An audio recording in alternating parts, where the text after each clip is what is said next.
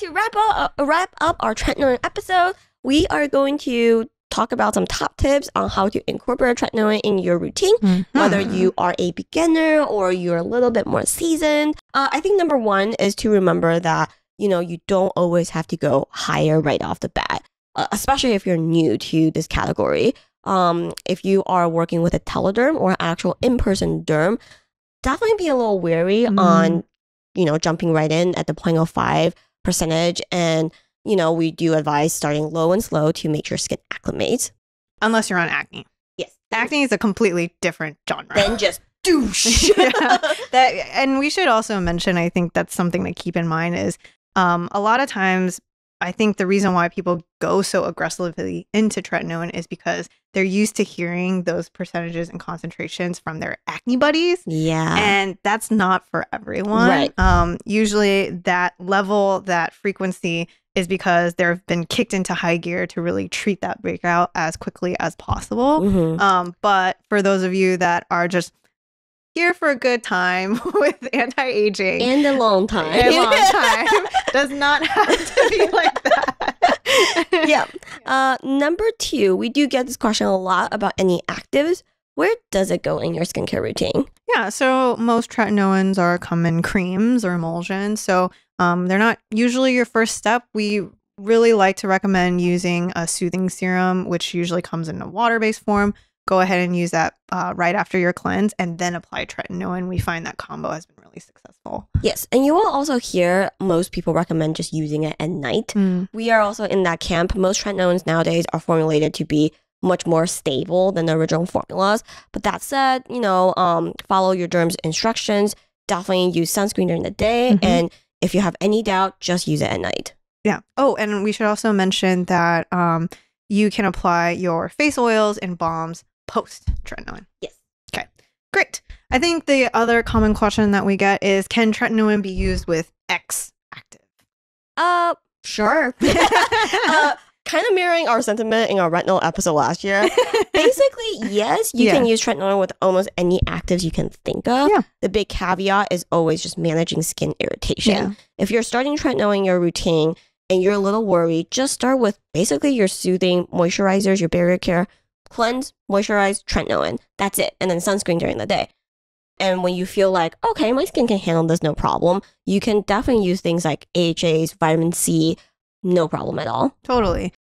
It is possible that, when you are just starting your tretinoin journey and you are going through your purging phase, applying some of these more low pH formulas can feel very uncomfortable. So this is why, why Gloria suggests just start with a bare minimum, make sure skin is acclimated, and then get to starting to add some of those other fun stuff. Yeah, fun fact, my skin is pretty retinol sensitive. So when I go off of it and then go back on it, a lot of times if I'm not careful, it just because I'm typically very acid tolerant. Yeah. But if I use, say, like a 30% glycol, like our gold standard, it feels like demons are coming out of my pores. That's actually, I'm so glad you brought that up because it reminds me of this one lady who was telling us about her tretinoin journey and how she used to be one that was using like 0.1 tretinoin all the time.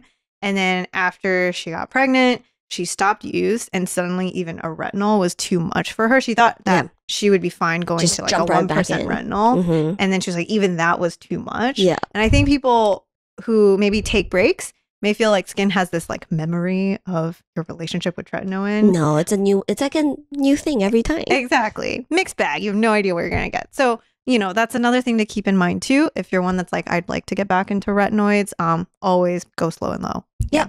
And kind of an important subset to this, can I use tretinoin with XYZ question is, can you use tretinoin with BPO?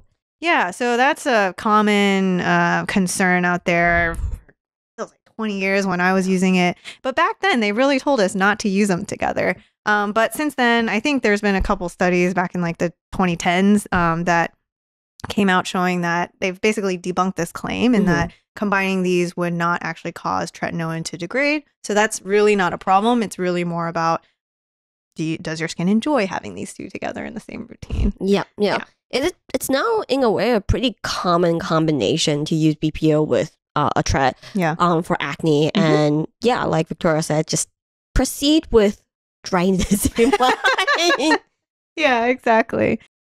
And probably we should mention just one final thing on, you know, the actual retinization purging period. It is very common that when you start to experience flaking, dryness, and breakouts, even if you start at a very low dose. So we just like to remind you to stick with it. Consistency is key. Things to look out for on whether or not you should dial down is if suddenly the discomfort is too much, you're shedding like a snake, your redness is too much, any of these things that you feel like is just not, it's not a fun experience for you, we would say then it's time to either dial down the concentration or the frequency. You don't have to start right out of the gate once every day. You can do once every week to see what happens. And yeah. Yeah. And last but definitely not least, sunscreen. Please use sunscreen. If you're not going to use it, don't do it. Yeah, sunscreen. It might be cold now, but sunscreen.